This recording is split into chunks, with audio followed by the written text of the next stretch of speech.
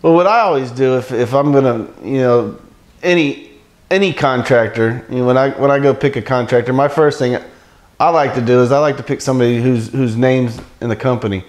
Now that's not 100% guaranteed, but to me, if the guy's willing to put his name on the company, then that means he's going to stand behind his work.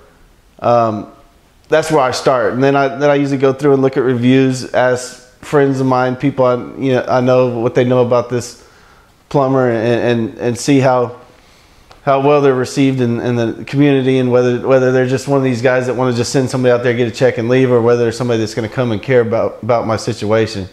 So that's usually what I do when I'm looking for a electrical contractor, somebody that's out of my trade.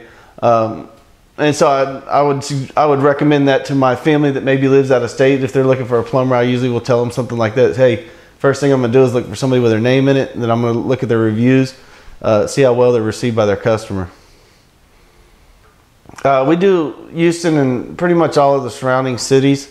Most of our work is on the southwest side of Houston, Sugar Land area, Katy, Stafford, Richmond, Rosenberg. But we go all over. I mean, we do work in Clear Lake.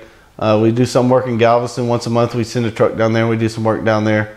But in general, most of our day-to-day service calls are on the southwest side, Bel Air, Sugar Land, that kind of thing.